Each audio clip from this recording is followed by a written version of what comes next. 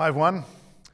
Last week we left Saul and the armies of Israel trembling in fear. Remember? Goliath was bellowing out his threats across the valley of Elah. This day I defy the armies of Israel. Give me a man and let us fight together.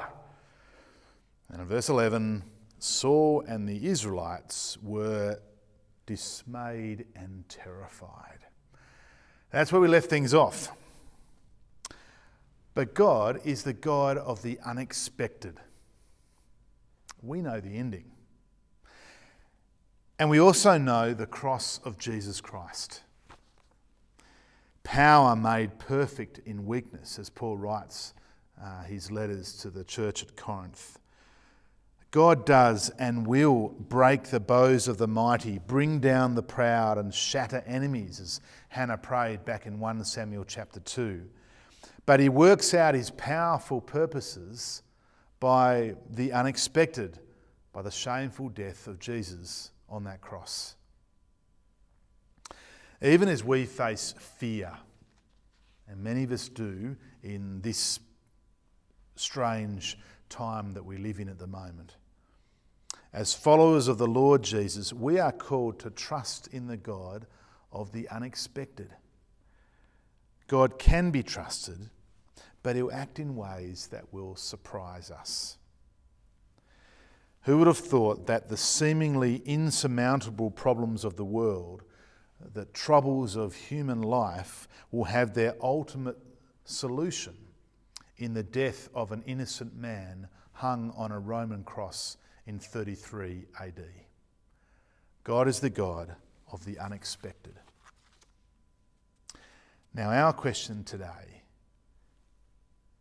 my question to you is, do you believe that? Do you believe it? Or perhaps you still think that power and wealth, human wisdom can save us from what we need saving from. How about I pray and then we'll get into this fantastic story. Let's pray. Father, we thank you for your word today. We thank you for church. We do long for the day when we can meet back face to face. Lord, we pray you'd speed that day. Lord, we pray that you'd help us concentrate, help us to listen, and help us to see your goodness and mercy in this passage today, and help us to understand what it means to trust you. Amen. Well, let's jump back into 1 Samuel 17. If you've got your Bible, I hope you've got it open in front of you. That'll make things much easier. In verse 12, from the valley of Elah, well, we're taken about 20 kilometres to the east into the hills of Judah, back to the little town of Bethlehem. It's hardly the place we would expect to see the answer to Israel's troubles emerging from there. Now, of course, we've met David already. We're back in chapter 16 in Bethlehem, when he was chosen by God to be a king for myself. As God said, the Spirit of the Lord rushed upon him in power from that day on, we read. But so far in this crisis that's dangerously brewing down in this valley of Elah, well, we've heard nothing of David or from David.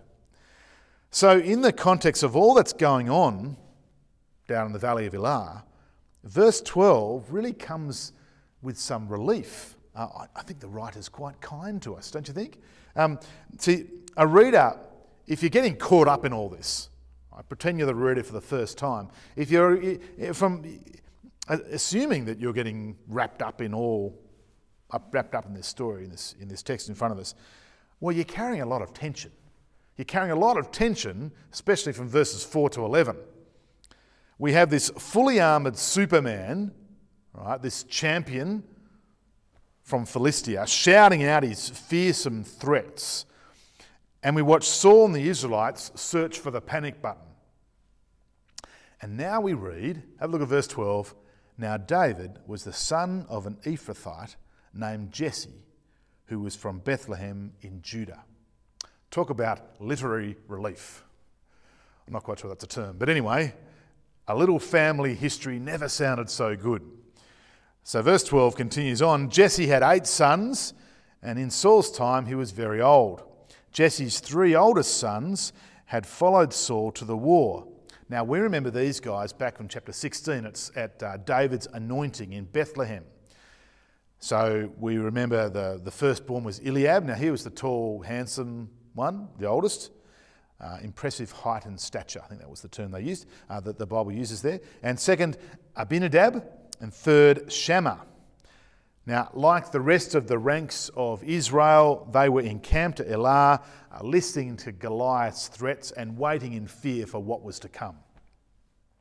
Okay, so what about David? Well, we're reminded, like most young children are, that he was the smallest and the youngest.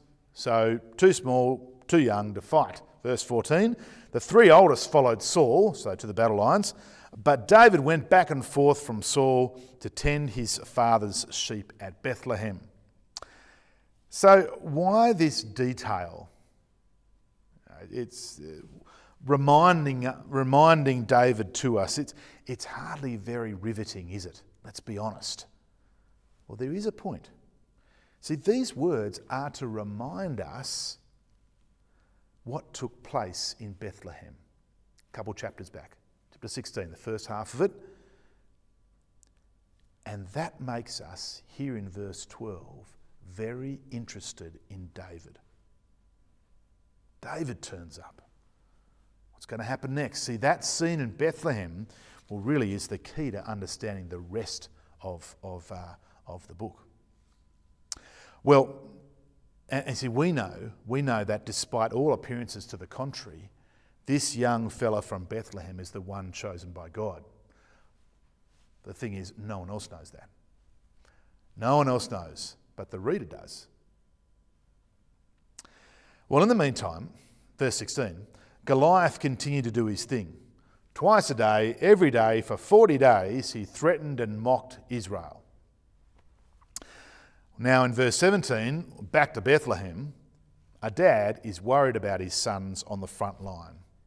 So he sends David with some simple food and supplies and a gift for their commanding officer. So Jesse is doing typical dad things, right? Even embarrassing his sons with a gift for their teacher. Dad, oh, Dad, that sort of thing. So Jesse instructs David, see how your brothers are and bring back some assurance from them. Verse 19, they are with Saul and the armies and the men of Israel in the valley of Elah fighting against the Philistines. Well, not quite, Jesse. No one's fighting anyone yet, are they? The men of Israel were scared. They were trembling in fear due to the threats of the man of the between. But I guess to be fair, neither Jesse or David were aware or knew what was really going on down in the valley of Elah.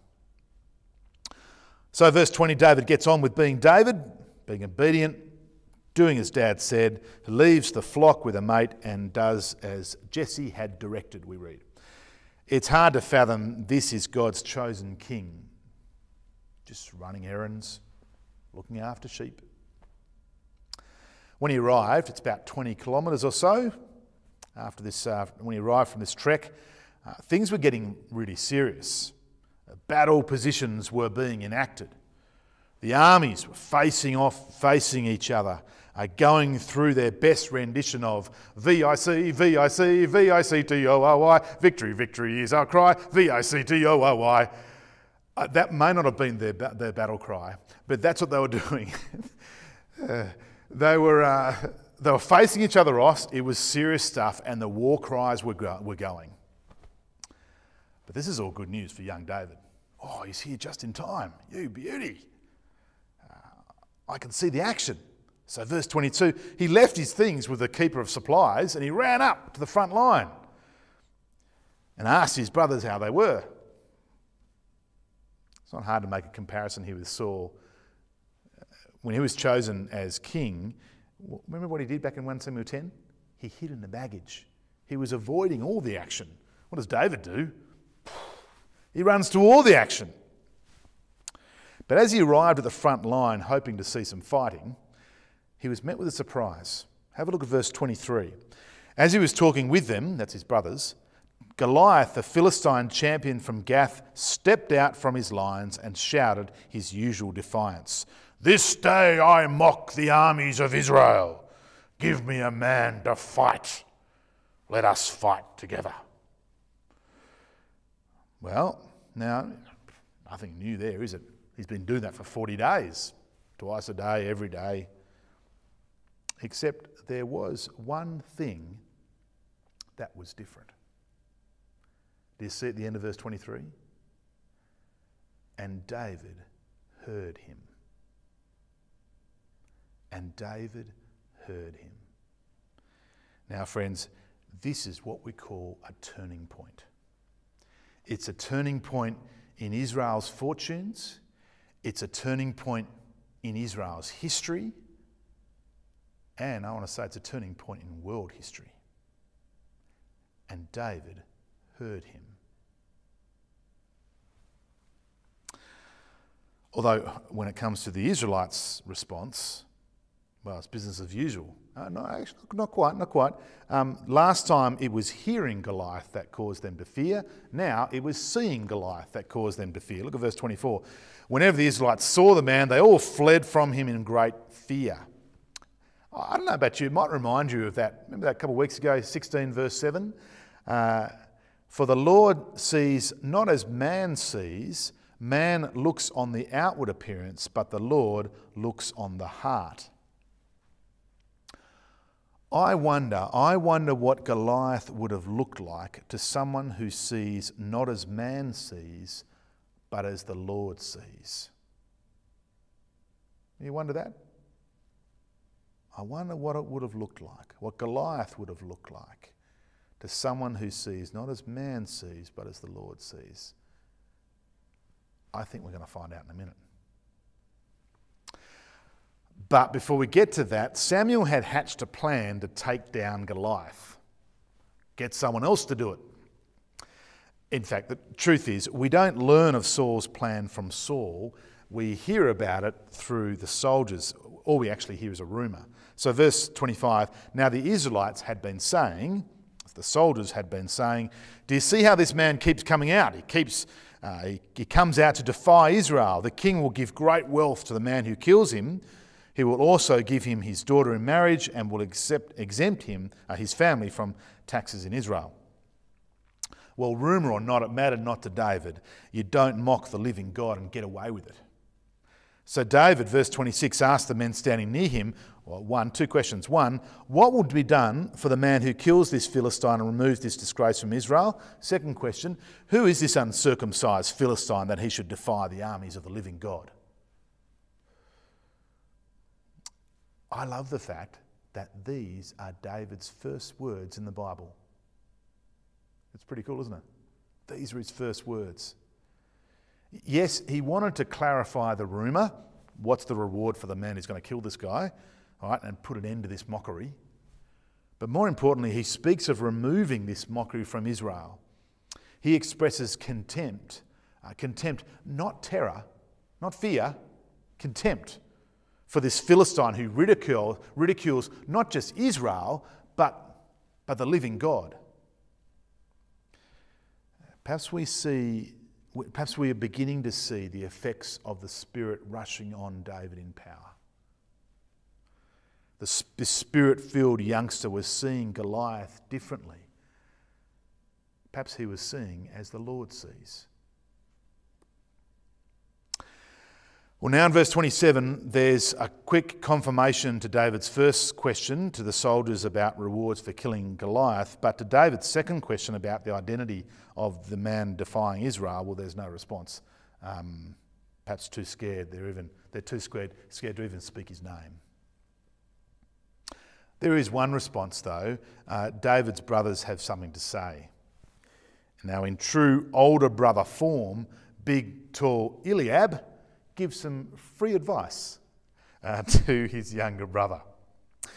Verse 28, he burned with anger at him and asked, why have you come down here? And with whom did you leave those few sheep in the wilderness? I know how conceited you are and how wicked your heart is. You came down only to watch the battle. Little jealous there, Eliab? Little bit of jealousy? Remember, he was there at David's anointing in Bethlehem. Now, he may not have understood what was happening that day in Bethlehem, but he certainly would have understood one thing, that he, along with his other brothers, were not chosen. But that makes Eliab's jealousy even worse. It wasn't just sibling rivalry, it was opposition to God's chosen one.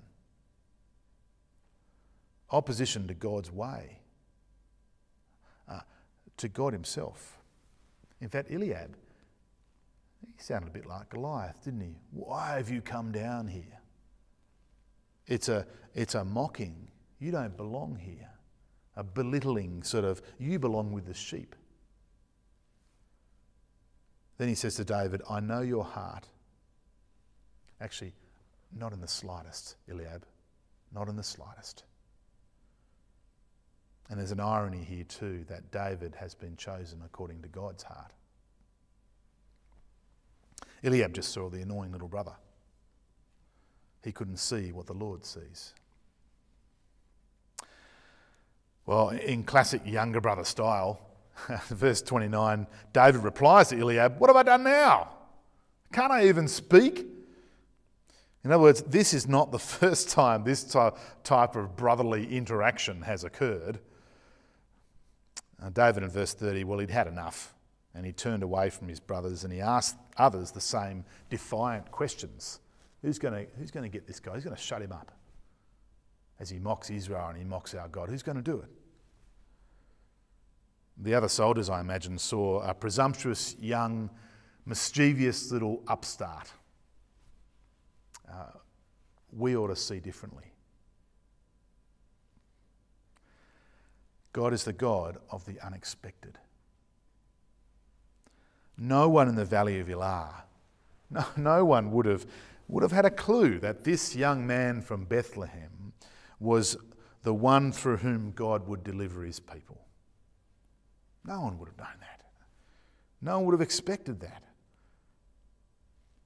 What God was doing in the valley of Elah was the beginning of a sequence of events that can be traced through the Bible over the next 10 centuries, and then came to a climax when a descendant of David appeared speaking words more provocative and presumptuous than anything David said on that day. Those who knew him best, or at least they thought they did, those from his hometown, said this about this descendant of David. From Matthew 13, verse 55. Isn't this the carpenter's son? Isn't his mother's name Mary? And aren't his brothers James, Joseph, Simon and Judas? Aren't all his sisters with us? Where then did this man get all these things? And they took offence at him. Now, I suppose maybe we can understand the mistake they made. It's hard to believe God's ways sometimes. But it's a great mistake to take offence at the unexpected ways of God. Who would have thought that Jesus, teacher of parables, the healer of the sick, executed on a Roman cross, is the King who saves his people and will rule the world? Who would have expected that? I guess we could say it's about as likely as this boy from Bethlehem doing anything for the people who faced Goliath that day in the valley of Elah.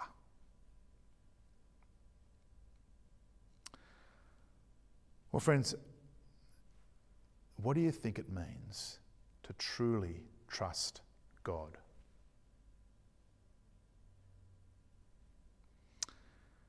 Well, it means you must be prepared for the unexpected.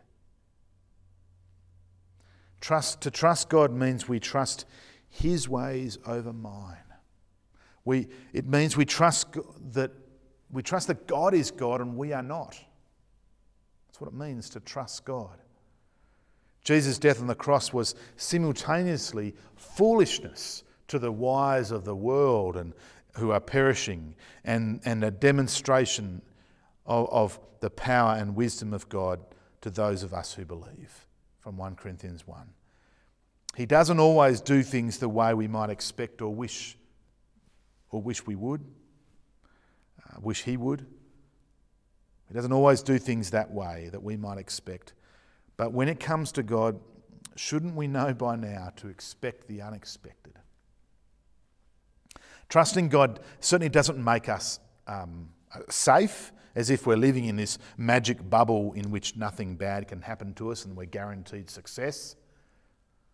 But it does make us incredibly secure. Because he's faithful and good, we can trust and live for him without always completely understanding. How about we pray? We give thanks to God. Let's pray together. Father, we do thank you. We thank you for your word today. We pray, Lord, that we can truly trust you. We know, God, that you are the God of the unexpected. And so we trust that you can do anything. We pray, Lord, that you would work in this world. We pray that you'd have mercy on it. We pray that you would use us as your people to share the good news of Jesus Christ, who hung on that Roman cross, who is your power and your wisdom, and Lord God, who saved us. Father, we thank you for today. In Jesus' name, amen. Have a good week. We'll see you next time. Keep reading through 1 Samuel. We've got 2 more to go on 1 Samuel 17. See you later.